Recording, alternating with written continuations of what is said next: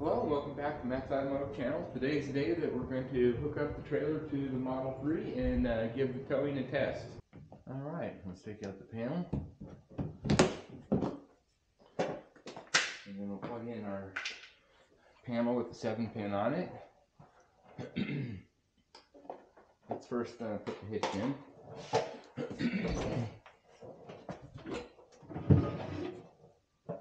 Okay, we'll put our hitch in. And lock it.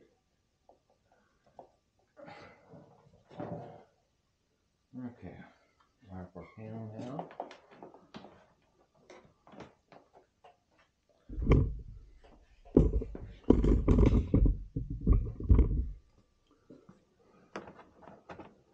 First we'll plug in the 4-pin and kind of hold it in place here. And then our 2 additional wires for the trailer brake. This will be a power and ground.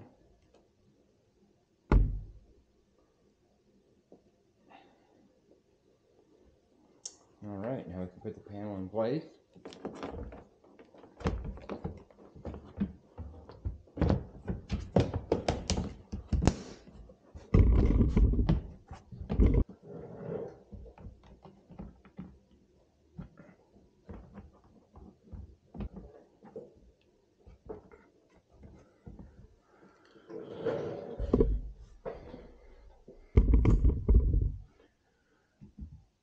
Alright, then before we do anything else, we'll go ahead and plug the fuse in and we'll test our connections, make sure everything's wired correctly.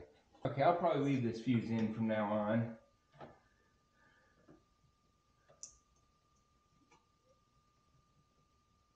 Okay.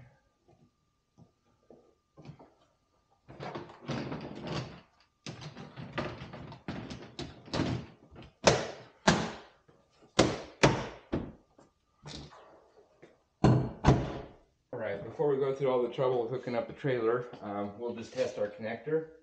Make sure that everything's in good working order here.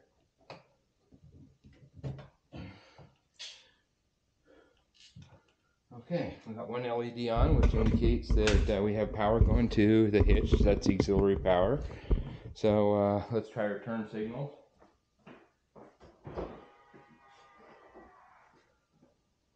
Alright, here's left. Works. Alright. Works. And then we'll try the brake.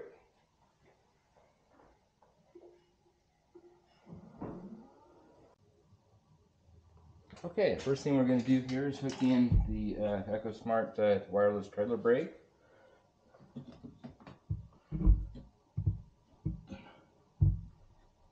And we got the little blue light there indicating that it's plugged in.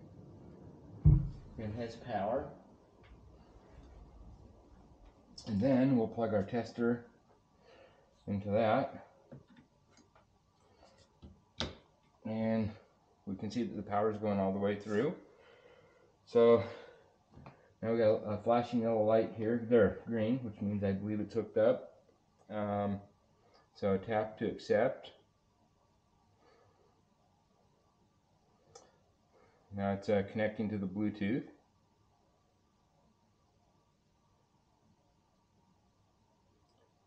And let's go with profile 1. Okay, so now to activate the trailer brake, we just hold this down. And you can see that the brake lamp comes on here. So that's telling us that it has power.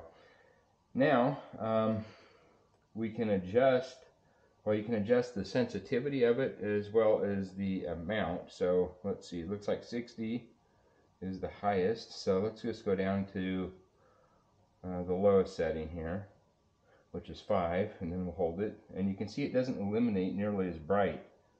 So as we increase it, you'll see that it will come up higher, which tells us that it's getting more power.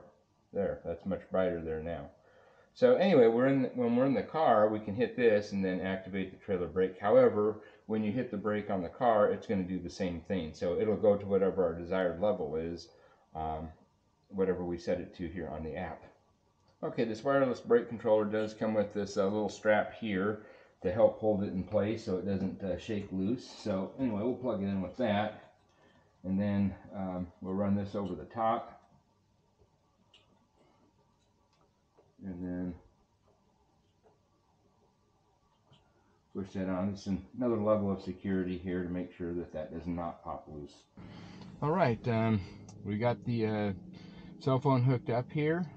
We got it set to 100% right now, so I'll start rolling forward a little bit, and then we'll apply this brake and see if it locks it up. It should lock the trailer brakes up, or the wheels up, because we have no load on it right now, and we have 100% max output here going to it. So I'll just start easing forward here a little bit. Apply the trailer. Yep, it's just skidding. So that does work.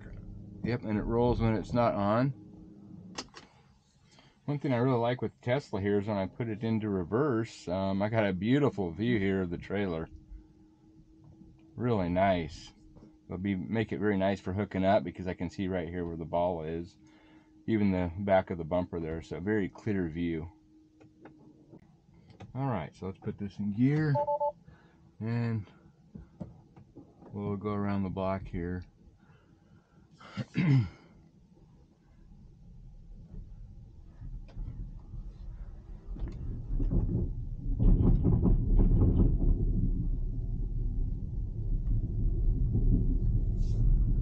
A lot of noise is transferred into the vehicle with this hitch.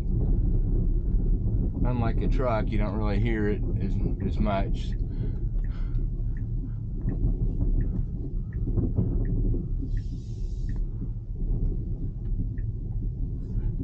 Alright, looks like the signals are working. Okay, so I'll pull over a little bit right here, and we'll play around with the brake a little bit. I got it set to 20% right now, so let's see if it still drags the tires. No, but it stops the car you can feel the additional drag. So yeah, it's definitely working there. It's working perfectly.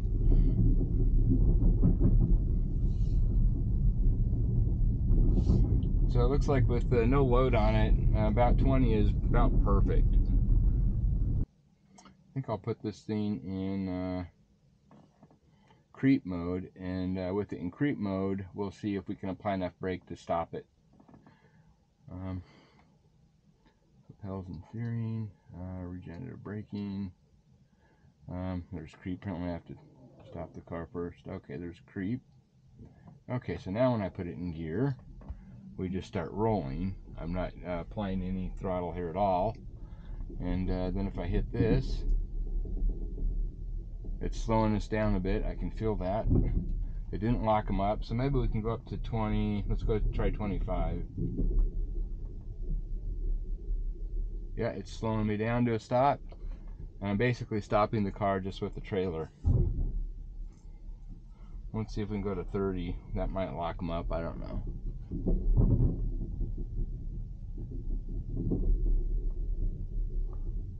That's a little much, but yeah, it slows us down. I think we're dragging the tires there a little bit. So it looks like about 25 is optimum when there's no weight on the trailer.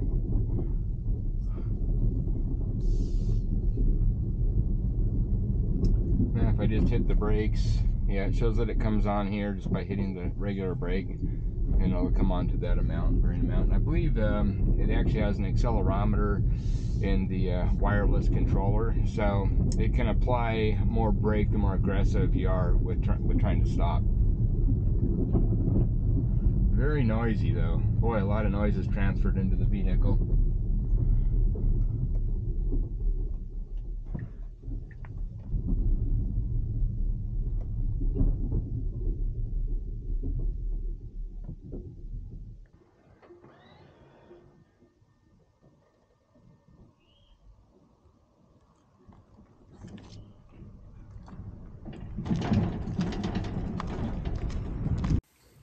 All right, looks like everything turned out as predicted, without a hitch. No pun intended. No, there was a pun intended. Anyway, the next time we pick up a project car, we'll really put the trailer through its paces. So till then, I'll see you next time. Have a great day. Bye-bye.